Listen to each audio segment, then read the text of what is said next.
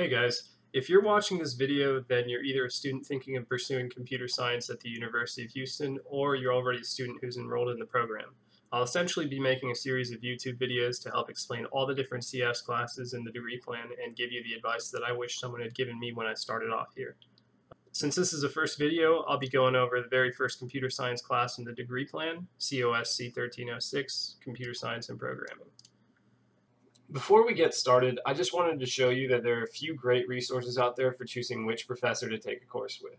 The first and most used is Rate My Professors. This website shows you all the reviews that students have left regarding certain professors and the courses that they teach. It's a really good resource and you should definitely use it when checking out which professor to take for your classes. The second great resource I wanted to show you guys is cougargrades.io. This website is definitely a lifesaver. It shows you the exact distribution of grades that professors have given their students in each semester for each course they've taught.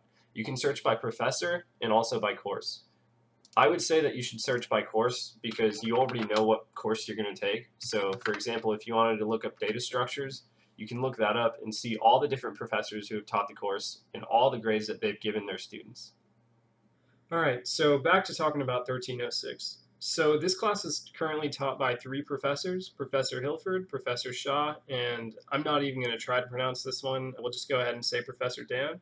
When I took this class 2 years ago, I took it with Professor Hilford. I'll just go ahead and say that this is by far one of the easiest classes I've taken at U of H. This class is actually supposed to be pretty easy. It's an introductory class to teach you about the basics of programming, and thankfully it's also taught in Python, which is considered one of the easiest programming languages.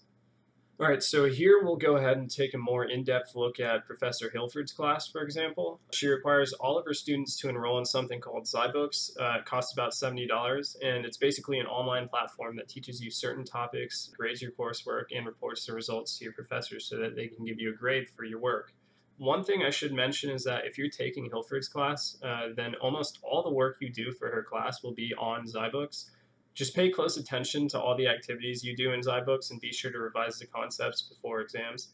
One thing to note is that the assignments in this class are very similar to the activities and labs done on Zybooks. And as for the exams, they're all on Blackboard, and you should do pretty well if you understand what's taught in Zybooks. Again, this was an overview of Hilford's class because, that's who I took it with, and that's what I can show you. You can see that I was in this class in like 2 years ago, August 11th, 2018. Again, this class shouldn't be too difficult no matter the professor you're taking it with since it's an introductory class. So to summarize this class, it's not very difficult. It should be relatively easy to make an A. I'd say that you should expect to spend anywhere between 5 to 10 hours per week outside of class studying and working on assignments. Since this class focuses on the absolute basics of Python, you learn things from basic hardware and software concepts to creating variables, loops, and functions to file manipulation. These fundamentals are necessary for all your other CS classes taught at UH. If you struggle in this class, then you'll probably find the other classes after this one to be more difficult.